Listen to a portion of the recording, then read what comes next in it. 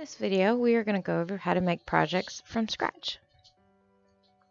So once you open Magic Cut Studio, you'll click New Project, and your settings need to either be 24 inches by 34 or by 36. Once it opens up, click the Zoom In tool and zoom in just a little bit so you can see each item closer. From here, you can go to the library and choose from any of the objects to insert into your cut pattern. Anything that you add in will automatically be a cut pattern. You can choose from different categories, or you could add in your text yourself using the T button or the type tool. So today I'm going to make a winter bulletin board. Under the category Winter, there's gingerbread man, hats, and all kinds of other items. So you can either click them and it'll add it in automatically, or you can click and drag it where you would like it to be.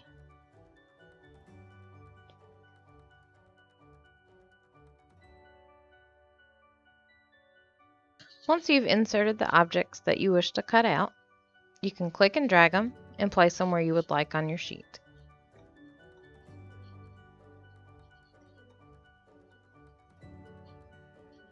To resize them, you make sure it's selected, and you can either drag it or you can go over and change the width and the height.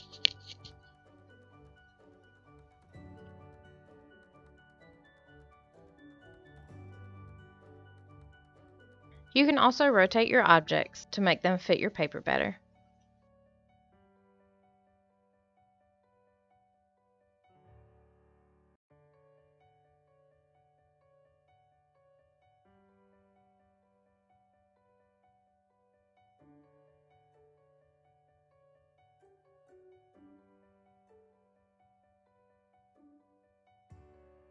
If you wish to delete an object, you can either right-click and hit delete, or you can select it and delete it on your keypad.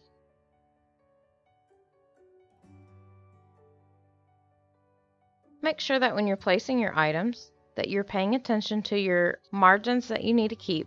There's a 3-inch margin on the top and a 2-inch margin on each side. You need these margins so that the registration marks will print and it will know where to cut your objects out.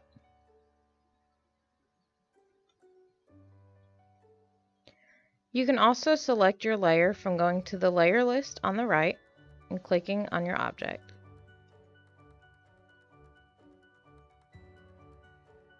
Try to keep 1 inch between your objects so that it cuts out correctly.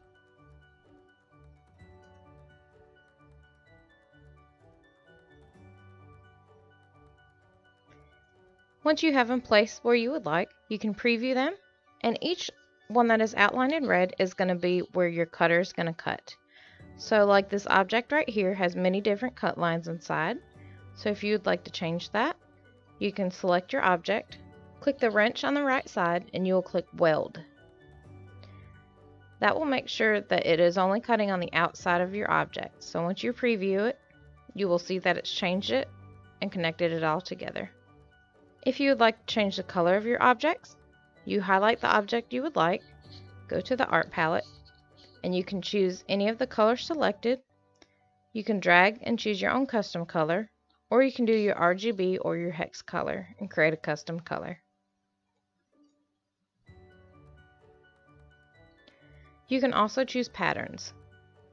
To choose a pattern, you go to the art palette and choose the pattern fill, and you can either choose from the selected patterns and preview it, or you can load your own image.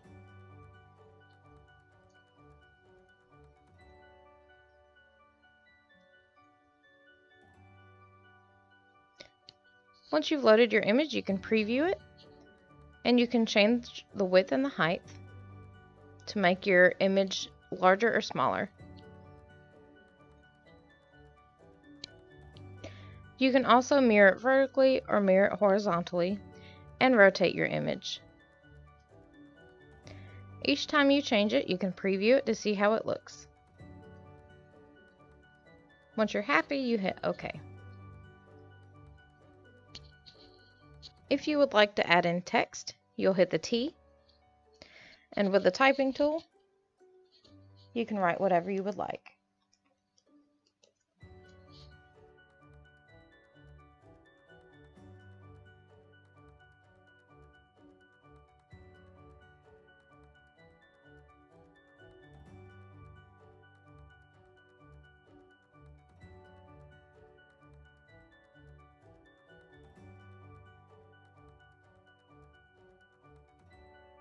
From here you can change your color and your patterns.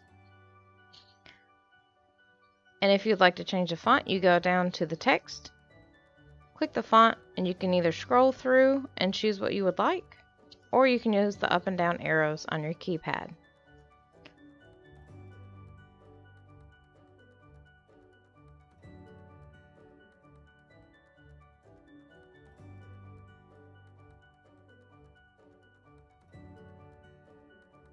We suggest using thicker fonts as they cut out better on the Magic Cutter.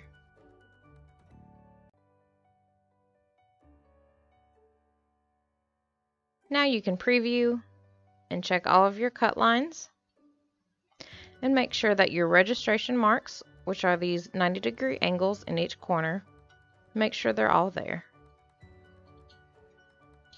Once you're ready, you'll hit Cutter, and you can see another preview screen here. Then you'll hit Print and Cut, Print, check to make sure that it's connected to the correct printer, which will be your TM205 or TM200. Then you'll check the properties and make sure that your page setup is the same as your mat size. So you will either choose ISO A1 or you can choose Arch D, which is 24 by 36 inches. And then you want to make sure that you select no space at top or bottom to save your white space on the paper. Then you will hit OK. And once it prints out, you will put it in your Magic Cutter. And then you'll hit Next and start scan.